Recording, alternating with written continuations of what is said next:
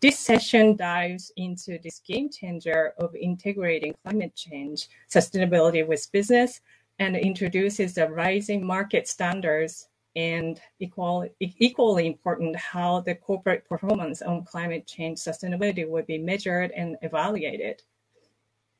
Our panelists are distinguished practitioners in their private sector, so the challenges and opportunities of climate change sustainability will also be put on the spotlight. Now, let me introduce Ravi Chidambaram, founder of TC Capital. Can you introduce yourself and tell us what you do? Sure. Thank you, Yu. My name is Ravi Chidambaram. I'm based in Singapore. I'm the founder and CEO of TC Capital, which is an investment banking firm. Over the last 7-8 years, I've been very active in the sustainability field.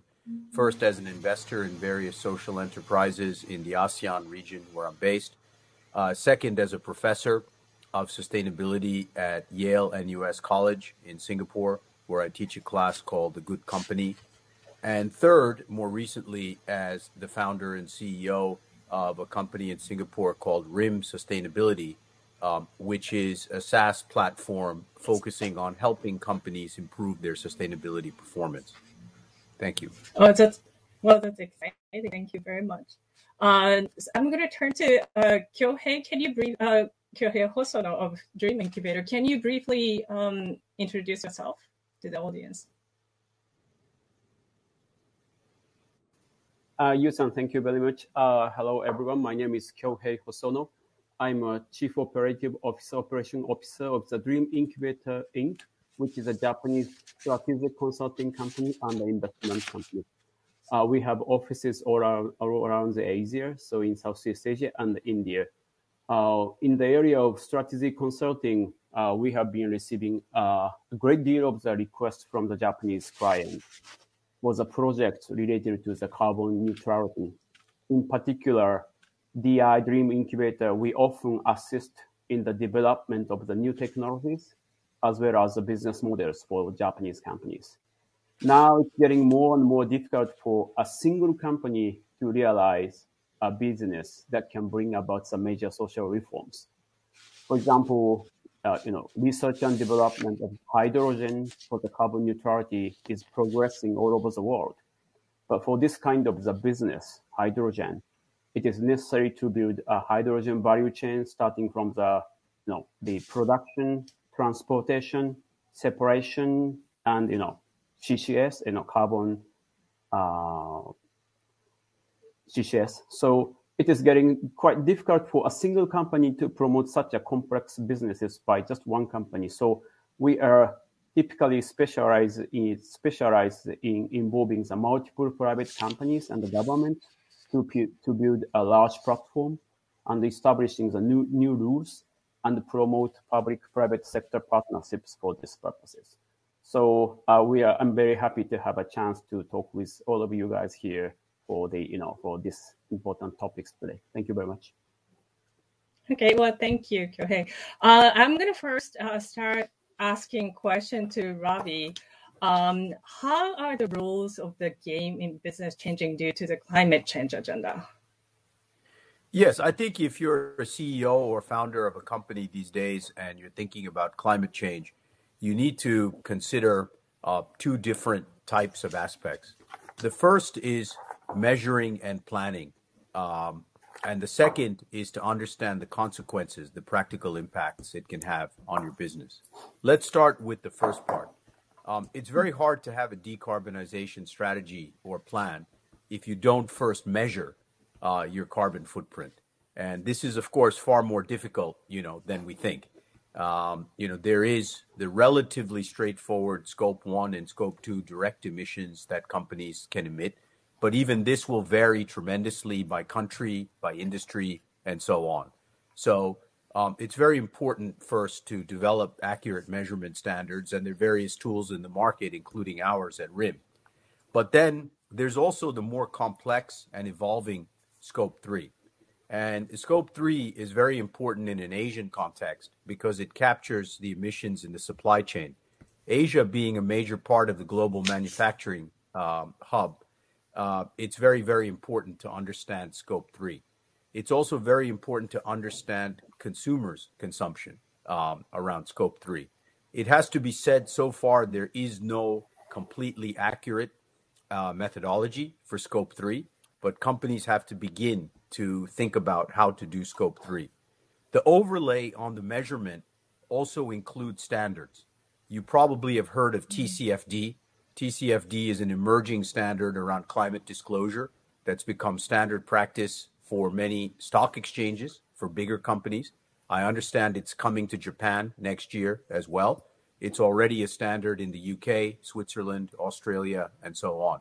So this will force large companies to develop climate scenario planning and what their decarbonization paths can be, and disclose that in their annual reports. The other thing is the EU taxonomy. The EU taxonomy will come into effect in 2024, and it has relevance for Asian companies. The reason is because of scope 3 and the supply chain. Because so much of the supply chain for European companies are in Asia, European companies under the EU taxonomy, companies with more than 500 employees, will have to disclose their supply chain emissions in Asia through scope 3. That means Asian companies who are suppliers to these types of European companies will have to start understanding the scope 3 taxonomy. So that is sort of the measuring part. So their standards and their definitions around scope 1, scope 2, scope 3. Sorry for the long answer, but let me continue. The next is that leads to planning. Once you know what your carbon footprint is, and you can break it down by different types of emissions, as a board, as a management team, you can begin to work towards, the fashionable terms, carbon neutral, net zero, and so on. And that's a combination of strategies to change the energy mix at companies away from fossil fuels to renewables. It's also process technologies to reduce emissions in every step of your manufacturing or transport process. But it also could include carbon offsets, because carbon offsets means that you create activities that save carbon and that can balance out the activities where you emit carbon. So there's a very large carbon trading market that's evolving in different countries. And that really leads to the planning part. Now, how quickly you plan and how deeply you plan is a function of where you live, because regulations in different governments will dictate maybe how you will go about this. So in Asia, there's no one rule and one size fits all. So it will depend on where you are. But all the countries have some legislation in the works or in place where the planning will have to follow a certain time horizon. Okay? Now, the practical consequences for companies that do not take into account a decarbonization strategy in the near future face certain disadvantages. The first is they probably will face some sort of impact on their financial statements. You've probably heard of things like integrated financial accounting and ISSB. This means that carbon taxes or the externalities related to carbon emissions will have to be shown on the P&L.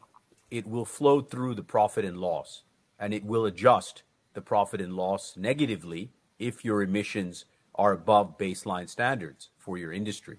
Already some large companies like Danone, the French food company, voluntarily disclose the carbon tax, even though France does not yet have a carbon tax. Many investors are asking to see the financial impact of the emissions that companies have, and therefore there will be a financial impact. So the more emissions you have, probably the lower the profits you will report. And that is a problem for CEOs. So they have to deal with it. And it will most likely be in the form of a tax. We don't know the amount. It will vary again by jurisdiction. Maybe it's $50 a ton, roughly, of excess emissions. The second area is capital markets access and investor perception.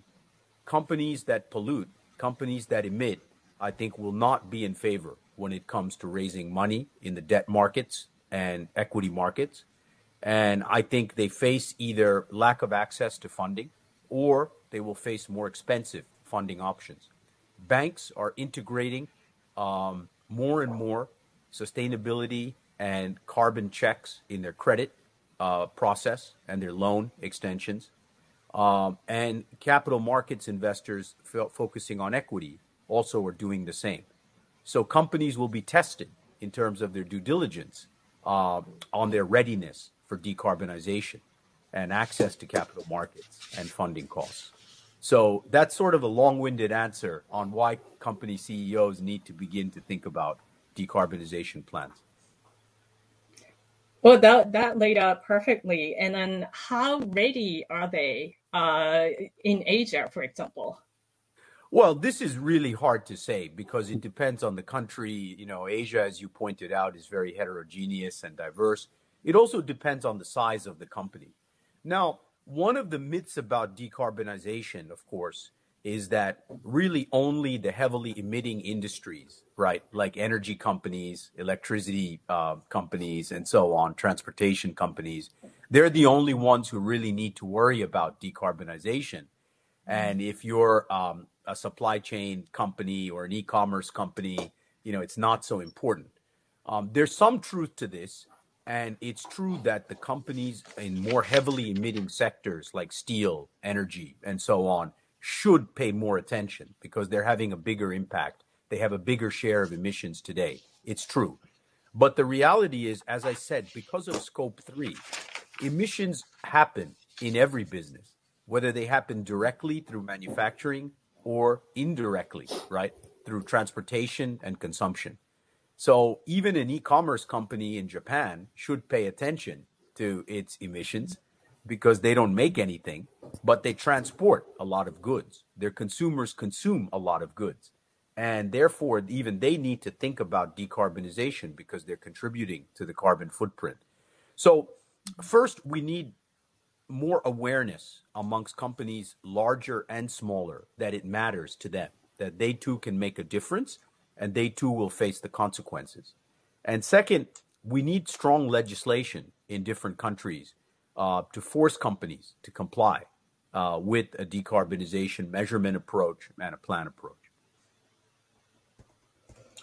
That's a very interesting point. And what are the advantages that Asian business community have compared to the rest of the world in terms of measuring, planning, or implementation? Well, I think the one advantage Asia has is that in Asia, governments and businesses work very closely together. There is a lot of top-down, sort of planning in every economy in Asia, regardless of whether it's rich or emerging. So in that sense, there is a lot of high-level commitment in Asia, and you see carbon neutrality, net zero type pledges in almost every major Asian country: Japan, China, Indonesia, India, and so on. These are the biggest emitters. And then on top of that, a lot of government assistance is starting to appear. Some of it is multilateral, some of it is within the country, but you probably saw at COP26, Japan has pledged $10 billion to ASEAN, the region where I operate, to help companies in ASEAN reduce their carbon footprint. This is a great example of multilateral cooperation. I understand that different agencies in Japan, like JBIC and others, will step up to help fill that. So one thing about Asia is that I think there's good intergovernmental coordination and some high-level commitment. Whereas in places like the United States, it will always be a private sector-driven approach and less of a regulatory-driven approach. So in that sense, Asia can be hopeful that governments will take a strong stance on this and force companies to disclose more about their emissions and their plans to reduce them, and offer assistance where needed. So that's probably the single biggest advantage. But the flip side is Asia faces probably the biggest challenge around decarbonization because so much of Asia is growing and it's emerging. So how do you tell the Indian government or the Indonesian government or the Vietnamese government to adopt very stringent emission standards when their growth depends tremendously on normal fuels and energy mainly, conventional energy? So this is a challenge. How do you get growth in Asia while also improving the environment and decarbonizing? this is probably a challenge that Asia faces more acutely than any region because it's the fastest growing region. It has the highest population, and growth is a huge imperative. So this is something we can discuss as we continue the panel today. But I think that's a big issue. Yeah, well, thank you so much for pointing out. That's a terrific, point that I definitely want to touch on later. Well, I'm going to turn to Kyohei. Can you introduce yourself? I mean, you already gave an introduction, and then also the what you do, and then how it relates to the climate change. Okay, thank you very much. Yeah, thank you very much. You and Ravi-san, thank you very much for a good, nice introduction for this panel. Actually, I fully agree with your idea that Asia has, strong challenges towards the, decarbonization, even as compared to the European countries. So today, well, I want to emphasize is, climate change is a global issue, so that we cannot wait to address. In Europe and elsewhere, there is a race to introduce the renewable energy and to develop the new technologies. And Europe currently is leading the world, the way in making the rules on the climate change, and is trying to bring about a global game change. On the other hand, Asian countries, even including Japan, with the exception of some big countries like China or India, we are far behind in the introduction of the renewable energy. And the potential of the introduction of the renewable energy itself is considerably inferior to that of the European countries.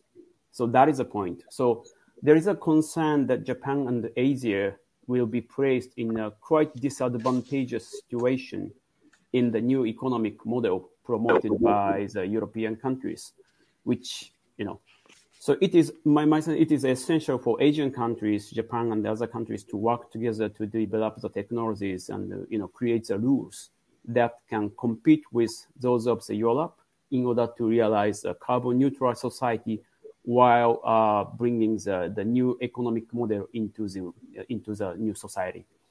So today I would like to discuss these points with the audience and the panelists as well. Great. Well, thank you so much. Well, now it looks like Abhi joined us. Hi, Abhi. Welcome. And then can you give a brief introduction of yourself and what you do to the audience? Sure. Thanks so much, MIYAJI-san. My name is Abhilasha Purwar. You can refer to me as Abhi. I founded a company called Blue Sky Analytics 3 years ago. Our mission and vision is to do very active carbon emissions monitoring throughout the globe using satellites and AI. So at the moment, we analyze about 40 to 50 terabytes of data, which is huge volume. And we monitor a lot of air pollution across India, forest fires across the world. We measure carbon emissions from forest fires across the world, I think with a frequency of 5 to 6 times a week compared to the previous data sets on the same topics were about two data points per year. So you can really see the kind of, exponential amplification that happens in the resolution, both spatial and temporal resolution of the data. We are now actively monitoring a lot of coal power plants and industries, which was my dream since when I started the company. We wanted to be able to monitor power plants from space without, them knowing per se, and get in very proactive environmental monitoring. Our vision is that, as we get into the 2020s, this decade, and as, Ravi was mentioning that every other country and industry is having these net zero pledges. Every bank has certain set of pledges around we are not going to do deforestation, we are going to do environmental investments. Who is going to monitor and see if we are complying? There has to be a compliance and auditory framework around everything. And this has to be more on third-party observations rather than self-reporting, because we've seen self-reporting doesn't work. And also because we have the technological capacity to do third-party monitoring on this. And apart from just monitoring emissions and pollution, we also do very active monitoring of our resources. So we monitor lakes and rivers and see how they're expanding or contracting, and are able to provide information on climate risk, on droughts and floods, so that the countries and populations can also very proactively do adaptation around this thing. So very excited to be in a part of this session and love to chime in on different technological aspects.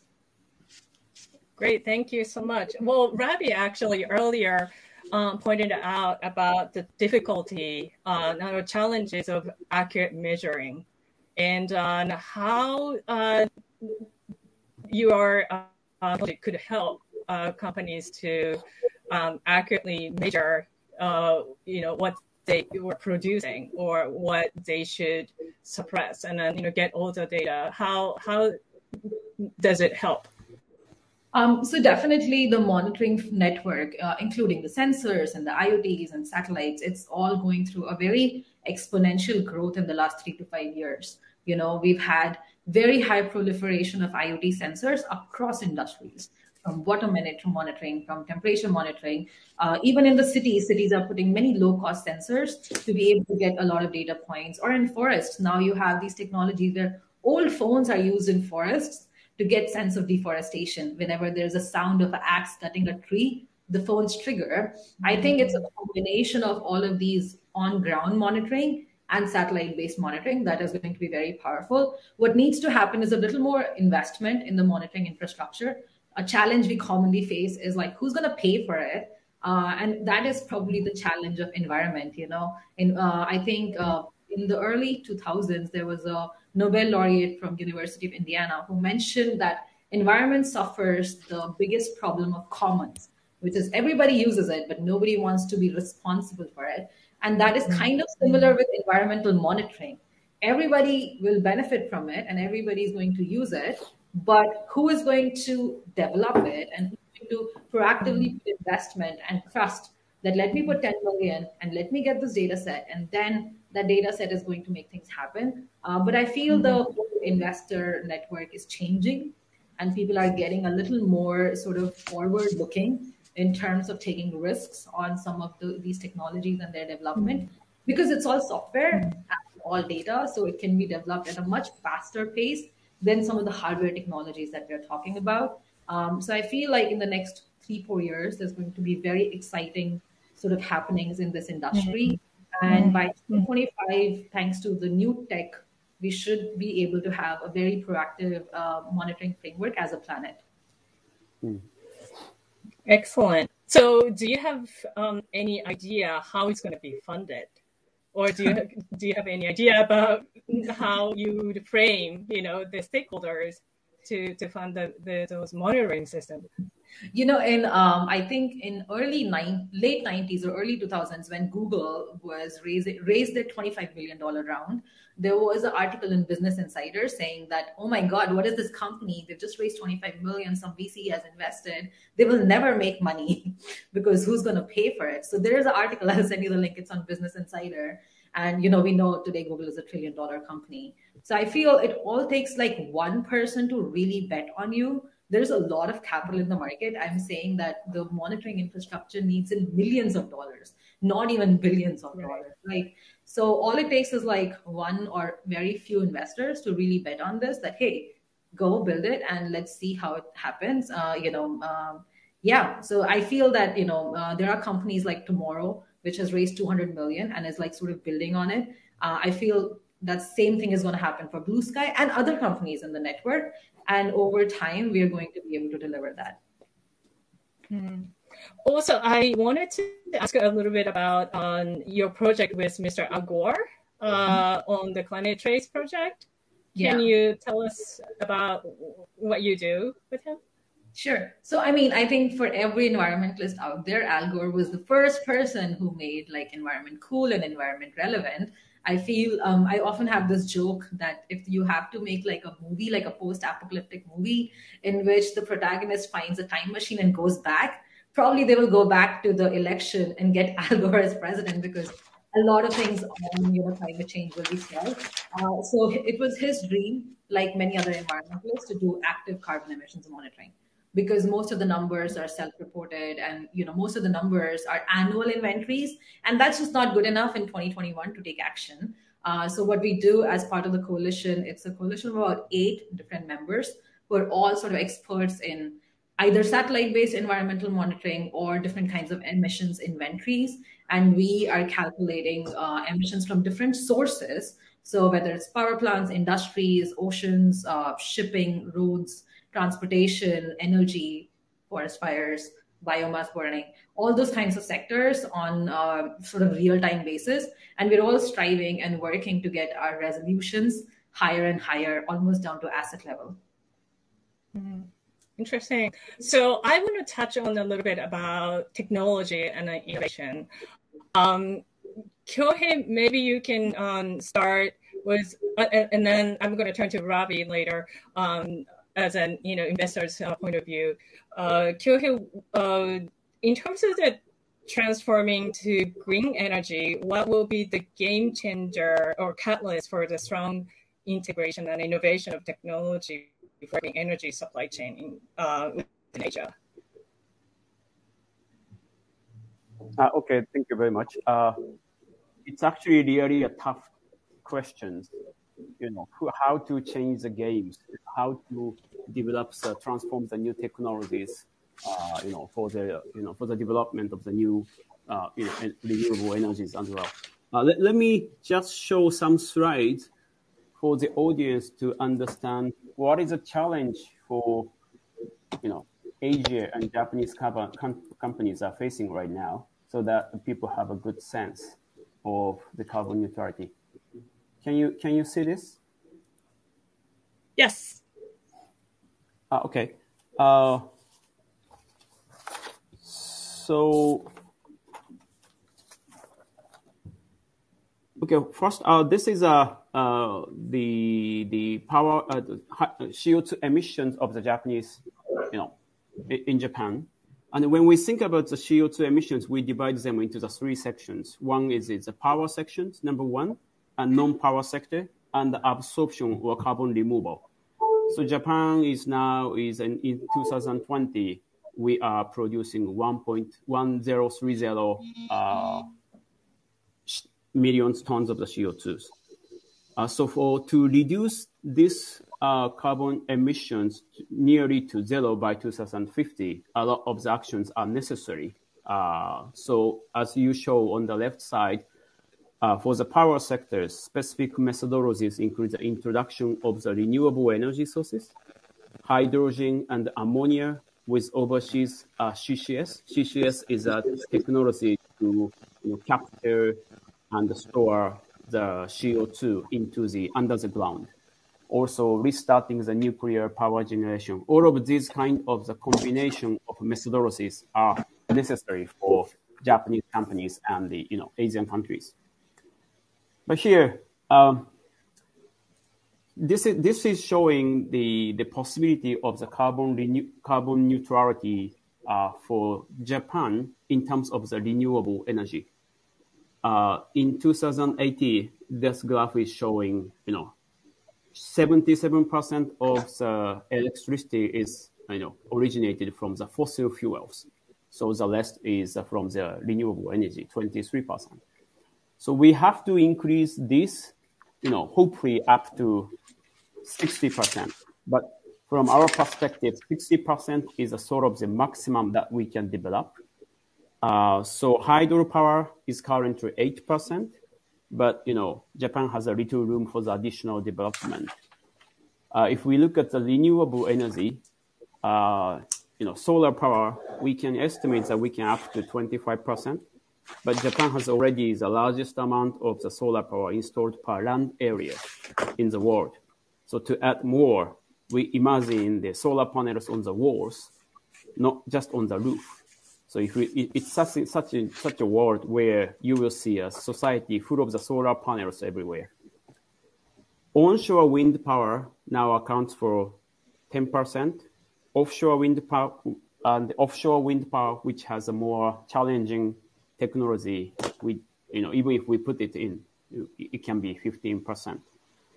So even if we try to add all of these potential technologies into the place, then if we can achieve 60% as of the total power generation by the renewable energy is quite a challenging numbers.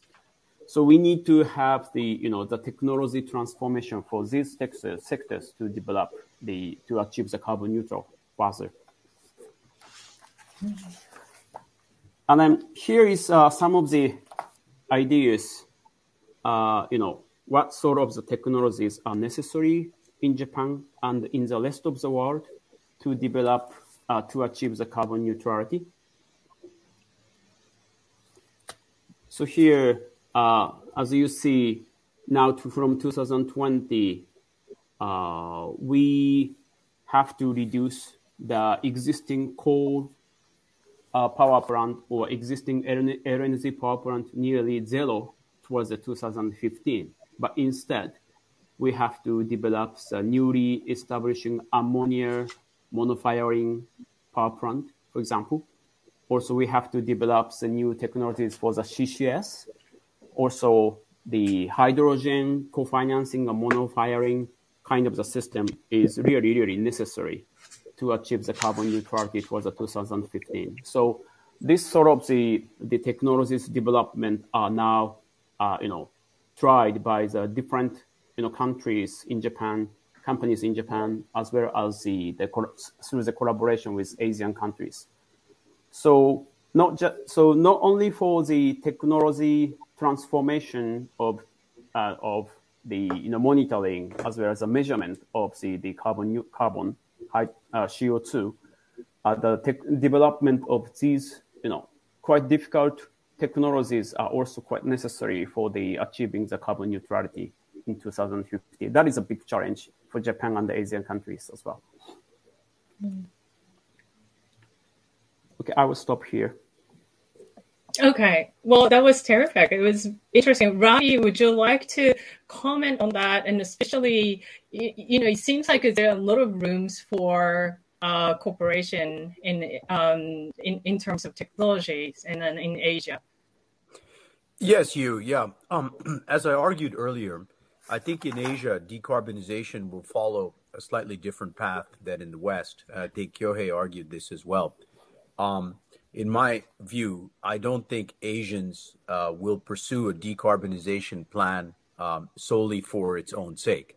I think it will have to go hand in hand with the growth agenda and imperative and the pressure that many countries face around growth.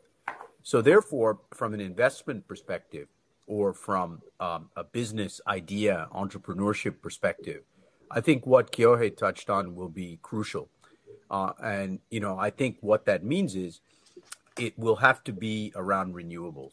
Renewables will be one of the big themes in every Asian country. We've seen this already in India, that some of the most valuable companies to be built in India in recent years are companies focusing on solar and wind to a lesser extent. The regimes in the countries have gotten better in terms of pricing, in terms of grid access, and so on. And therefore, the commercial opportunity has gotten better, and entrepreneurs have taken advantage of it. In ASEAN, the region where I operate more, last year was a watershed year. It was the first year where more energy that came online in ASEAN came from renewables, actually, than conventional energy sources. That's a major milestone in a region that's known especially for its coal-fired plants. So I think that that's a tremendous breakthrough. Vietnam, Laos, Cambodia leading the way in hydro, Indonesia leading the way in solar, and so on. So this is a great achievement, I think, in ASEAN. And it shows, again, the potential for entrepreneurs in the renewable field. Japan has a key role to play in all this, because Japan probably is the technology leader in the Asia region, right, for renewables, because of their leadership in solar, their coming expertise in hydrogen. It makes a lot of sense under the new COP26 announcement and the cooperation and the $10 billion investment that Japan would like to make in ASEAN to transfer and cooperate on more of those types of renewable energy technologies to bring to the Asian region. So I think that really is the biggest single opportunity for investment and entrepreneurship, which doesn't sacrifice the growth agenda, but decarbonizes at the same time. However, I think Abhi also touched on some interesting areas. There's some very interesting reforestation type technology companies that are coming up, which I think are worth keeping an eye on. I think those also in the supply chain. We talked about scope 3. That's a big part of the emissions mix in Asia. And I think that there are some very interesting companies coming around process technologies and so on in that area too. We should also keep an eye on some of those areas outside of renewables. Again, it would not sacrifice the Asian growth model, but still effectively decarbonize. So I think that's the theme we should always look for in Asia. Mm-hmm. And I think related to what you just mentioned, I want to also touch on the route making process. And Asian countries it seems like there's a big difference in terms of the environment and then geographical differences. If you compare it to Europe or the United States, which are, especially Europe, it is leading the discussion, the route making in climate change. And then also, as you mentioned earlier, the relationship with the government or registration and the private sectors a little different in Asia if you compare to Europe or America. Can you maybe talk about like how the route making can be done, and if there's any cooperations among Asian countries? Well, as we already saw with COP26, this is a tremendous challenge. And as Abhi also touched on, it's very difficult to get international coordination around regulatory policy on key climate change types of issues. I'm not very optimistic about this, to be honest. I think this goes beyond decarbonization as well. In general, there's this so-called rules-based order, around trade, around funding, around patents, around so many areas, which, to be honest, sort of just reinforce the power base, of the richer countries, especially Western countries, at the disadvantage of Asian countries and other poor countries.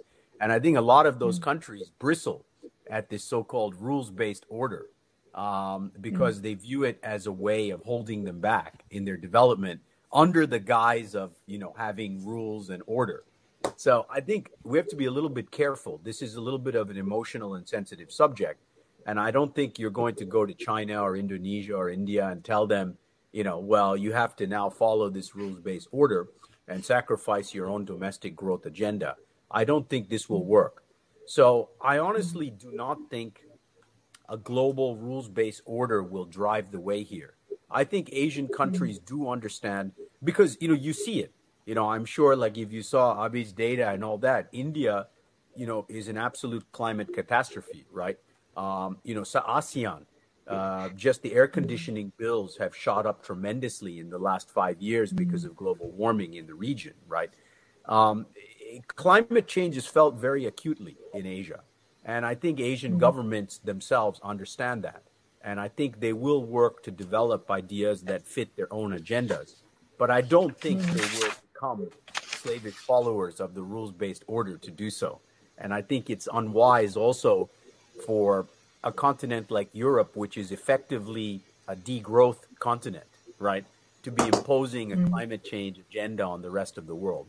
That's my view on that. Interesting. Does Abhi want to comment on that? Do you want to have anything on that? Definitely. I think I would also say that it's very unfair for a continent like either US or Europe, which does have 20 to 30 times the emissions per capita than any of the Asian countries, to impose any rule-based order. Like the growth model of both the US and Europe has got us here. So I just do not feel that any degrowth or any decarbonization model proposed by either of those sort of economies is going to be wise. I do want to add on the fact that climate change, pollution, plastics, environmental problems, they're all very interlinked. And as Ravi said, they're felt very closely at home, not just by the governments, but by people at large. So as these countries start to grow and, as individuals, entrepreneurs, consumers start to figure out what they want as people, there is going to be a very high demand of climate or sustainability-based solutions. And we see pretty much every single brand which has sustainability anywhere, let's say in the fashion space or in clothing space, even if it's not completely, effective, is adopted by consumers at an alarmingly fast rate. So there is going to be much more of like a bottom-up demand of sustainability-based solutions from these countries. And given that 60% of global population lives in Asia, and that the population in Asia is also much younger. For instance, India's average age is 29, while average age of most of the European countries is 45. I feel the consumers and the entrepreneurs and innovators will collectively figure out the best solutions rather than a sort of rule-based method.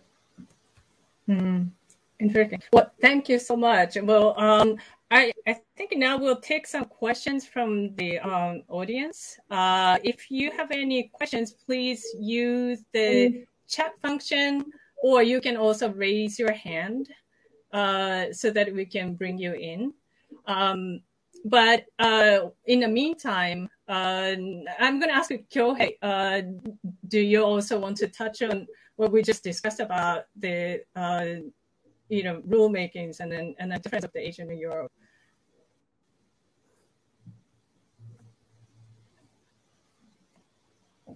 Yeah, rule making is very tough issue right now because most of the Asian countries have the different background and the regulations right now. But for the technology-wise, we already started a lot of the collaboration between Japan and the India and the other countries right now. Right now, for example, if I show one slide to show how the collaboration is ongoing between Japan and the other countries, here is some of the example that the collaboration of new technologies between Japan and the Asian countries. So if you look at this, for example, with Australia, Tokyo Gas and the Mitsubishi Corporation is now doing the feasibility study on the carbon neutral methane in Australia. For example, in Laos, Hitachi Zosen, a Japanese company, and Renovar investigate the green ammonia production, supply, and commercialization. For example, on the left side, Sumitomo Forestry and IHI to commercialize the management of the tropical peatlands in Indonesia. So this business is somehow related to the Avisense, the technology for the monitoring of the forest, the CO2 conservation kind of things. So by starting this kind of the technological collaboration between Asia and Japan and the other countries, we also have to think about how we can, set up the rules for, between the Asia, and then think about how we can standardize this system and technologies and then sell it to the rest of the world. So rather than having a huge, the systems of the rules, but starting from the collaboration of this technology and think about how we can, expand this technology to the rest of the world and how to standardize it. That is a kind of the hint for us to think about the global rule making through the Asia. Well, that was really good to visualize and help us understand what's going on. Ravi, would you like to? It seems like I think we have few more minutes, and if you could just wrap up our discussion, and what's your take on this session? Yeah, no, I think I'm happy to do that. I think it's very clear that Asian countries have their own imperative around decarbonization. Companies, communities, governments do take it very seriously. The impacts are acutely felt. The consequences are understood. Plans are underway at different speeds in different countries and different industries to decarbonize. But it is happening. Innovation, technology, measurement, monitoring, will play a key role in all of that. But, I think we can say as a panel probably that we're all optimistic that Asia is taking its challenge seriously and will follow its own path, I believe, towards decarbonization without sacrificing its overall growth agenda and, its commitment to its population. So yeah, that would be the summary. Thank you. Yeah, no, thank you so much. Abhi, would you like to add anything? Yeah, definitely. Just adding on what Ravi said, that as it's not just going to be like the growth without sacrificing the growth agenda. I think Asia will redefine its growth agenda, especially the younger Asian consumers and population, of what it means to live and like what do they want from their companies and markets and economies. It might not be the same things, the same growth models that Western countries have per se followed. Let's just take one example, that almost 50% of wardrobes in the US and UK actually go to landfills without being worn more than 5 times. So you do have fashion industry, which contributes 10% carbon emissions, 20% wastewater, which manufactures all these clothes in Vietnam and Bangladesh, which are sold by H&M in New York, goes to the wardrobe and then goes to the landfill in Chile and in Patagonia and Argentina. So I hope very much that Asian consumers do not follow that same trend. I think currently the wave is in that direction, but it's changing very rapidly. And there is going to be a lot more innovations like Blue Sky, which are going to be introduced. I'm very bullish about climate tech investments and climate tech startups. I think the next series of 100, 200, 500 companies that will emerge in the Asian continent are going to be having sustainability and climate at the core of it. So it's not going to be like just a sustainability company, but even a fashion company, even a food delivery company, they're all going to have sustainability at the very center of it. And we are going to see a very dramatic shift in 4 to 5 years on how we think about climate tech. It's not going to be one-off investment. It's going to be the primary investments. Yes. Yeah, that's terrific. Kyohei, would you like to add anything? Yeah, I'm also pretty much positive for the transformation of the society towards the carbon neutrality in Asia.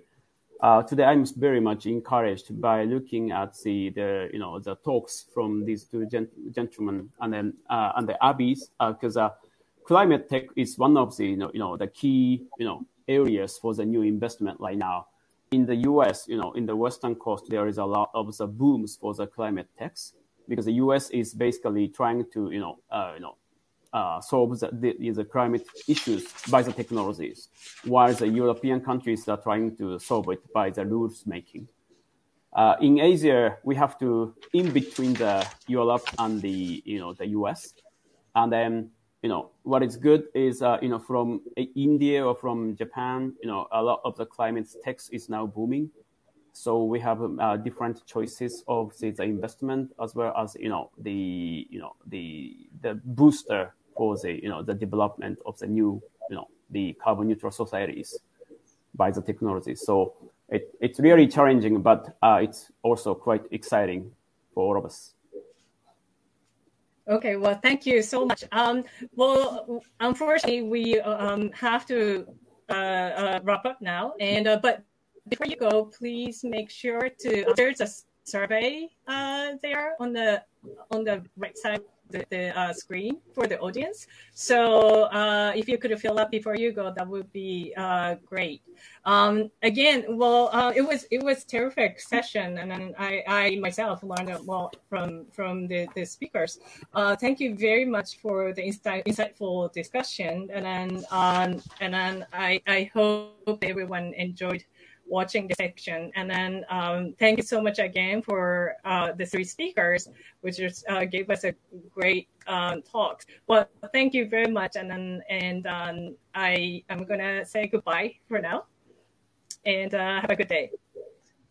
Thank you. Thanks, everyone. Thank you very much. Thank you.